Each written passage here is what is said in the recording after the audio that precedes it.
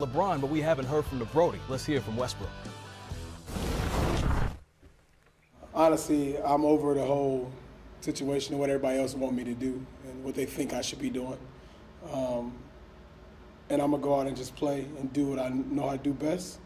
And that's compete my off, compete to better win games, make my teammates better like I've done many years. And I'll continue to do that, as simple as that.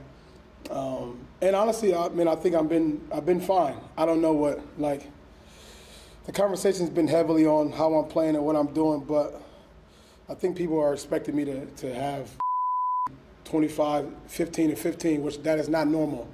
You know, everybody has to understand, that's not like a normal thing that people do consistently. I know I've done it for the past 5 years or so, whatever that may be, but it's not like a normal thing. So when people are saying Russ be Russ, I don't really think nobody understands what that means. I think people just say it and just be like, let's Russ be Russ, but nobody actually knows what that means but myself, and I'm going to lean on that and make sure I do what I'm supposed to do and let everything else outside of the locker room, whatever that may be, take care of itself.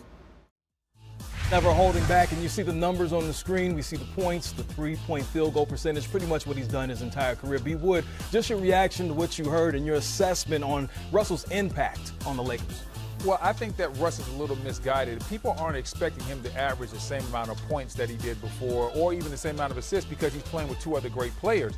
But the way that the spacing hasn't been great, he's still not shooting the ball great from three, and the turnovers, the careless turnovers, that's what Russ has to cut down. I understand he has the ball in his hands a lot, and in previous years when he was averaging 4.5 and 4.8 assists, he had the ball in his hands so much. But on a team where LeBron dominates the ball a lot, they can't afford for Russ to still be getting them 5 turnovers per game. He has to get that turnover number down, and that's what they really need to have happen. He has to protect that ball and make sure that he plays with just a little bit more headiness on the court.